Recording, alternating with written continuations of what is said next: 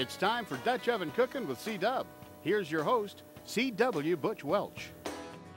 Welcome back. We're going to start, as I often do, in making our dessert. And we're going to make a bubblegum dump cake. Now, this is a great kid's dessert. And actually, the first time it was made for me, Chuck Goodnow, an old river running buddy of mine, made this for me for my birthday cake on Hell's Canyon. We're floating the Snake River between Idaho and Washington here several years ago. I'm not going to tell you how many. And anyway, to start with our dump cake, we're going to take 2 cans of raspberry pie filling. We're just going to dump them in. Get all of that good stuff out there. No, we were floating Hell's Canyon, and we took a layover day at a place called Johnson Bar. And anybody's ever floated Hell's Canyon knows that camp real well. And we sat there, and I had a bunch of my friends and relatives helping me celebrate my 50th birthday, and Chuck did his bubblegum dump cake for us. And so we've got our 2 cans of raspberry pie filling. We're just going to take a white cake mix. And when you've got kids in camp, they really go for this one.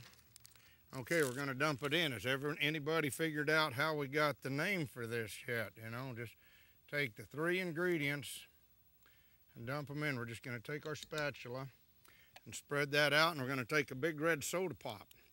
And this is where you get the bubblegum flavor, and we're just going to put this over the top, all 12 ounces. And our charcoal isn't quite ready yet, so it's not going to hurt for that stuff to sit there and soak. We're just going to set this off over here.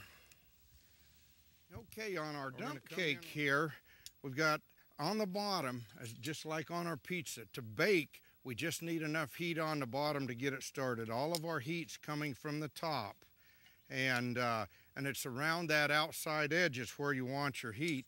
And I'll break one of my own cardinal rules, and we'll just kind of sneak a peek and give you an idea what this dump cake's going to look like. Ooh, I'll tell you what, it makes me wish I was turning 50 again. So.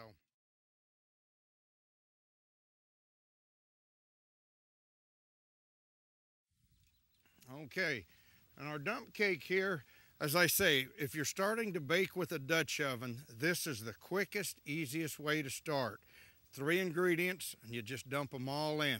All you have to do is get the order right, and when you're baking, in fact, go ahead and lift this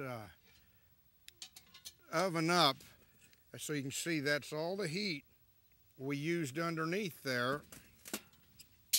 And you know, when I'm cooking a big dinner like this, I like to start with my dessert first so it's already done.